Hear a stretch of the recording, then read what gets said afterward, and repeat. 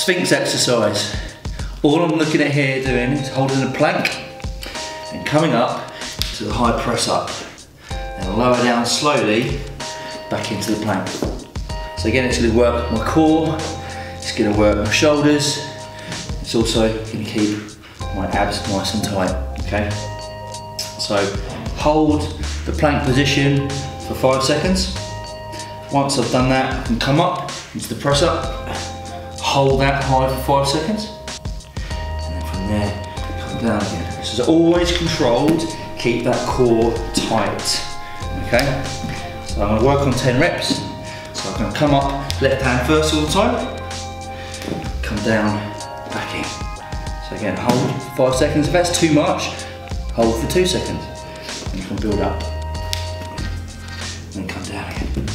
Once I've done left arm for 10 reps, we can have a rest. Rest about 30 seconds, and then I can work on right arm first. So again, come up, hold, and then right arm down. And keep that nice and tight, okay? Keep it tight. So again, come up, hold, and come down, and hold. Really engage that core muscles, keep them tight. Breathe all the time on this.